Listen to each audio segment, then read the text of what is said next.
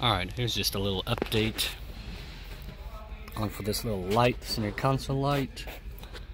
I happened to be just kind of looking around, was able to take it apart again, and I believe I found out how it goes. As you're looking down, you got your light right there. You just run your wire through this little cutout here and through the side. Yes, you do have to take this trim panel off, and what I did, I ran it through the side.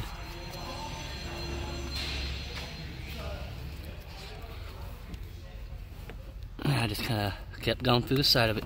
You can see where this wire is supposed to go. So right here, right there, and back there. You just run it right along here. Leave one of the clips here, holds it. And as you're running it, there's a little cutout place just for it to mount.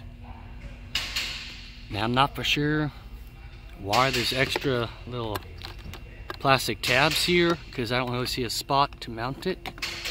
But I'll keep looking. But that's where it actually mounts to. So when the glove box is open, this tab here gets pressed down. So that will activate the light. Then when you close it, it will release it. And that will turn the light off. Right now it's not currently wired up to it, so that's why it's not working. But that's how you run the wiring to it. Little switch at least. So thanks for watching.